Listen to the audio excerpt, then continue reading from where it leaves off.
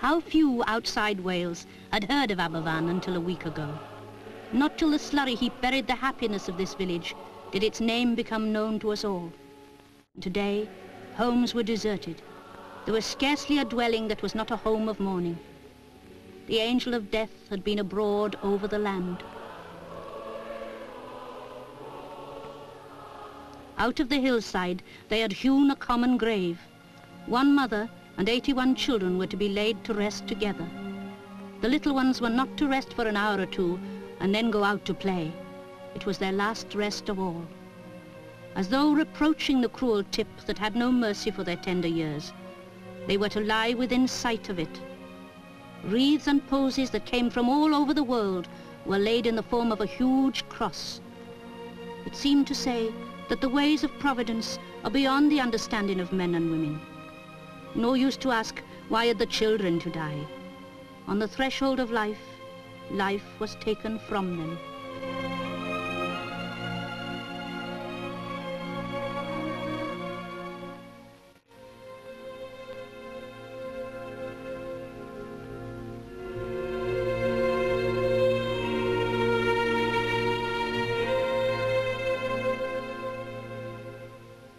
The congregational minister of Aberfan represented the free churches, the chapels of Wales. And there was the Bishop of Llandaff, and also the Roman Catholic Archbishop of Cardiff, and one who has already done so much, the Mayor of Merthyr Tydfil.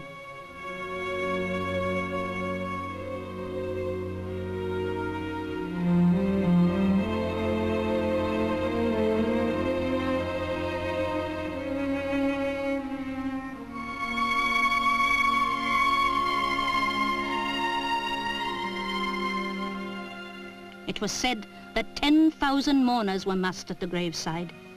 In that long line of small coffins lay a generation of Aberfan.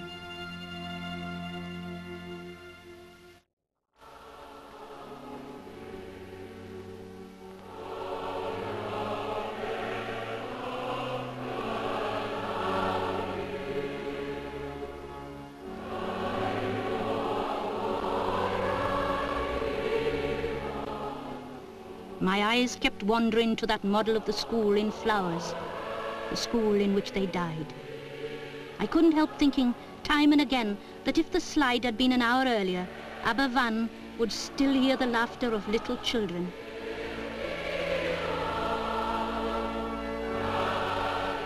It somehow seemed right that it should be so bitterly cold, for family happiness has gone from Aberfan.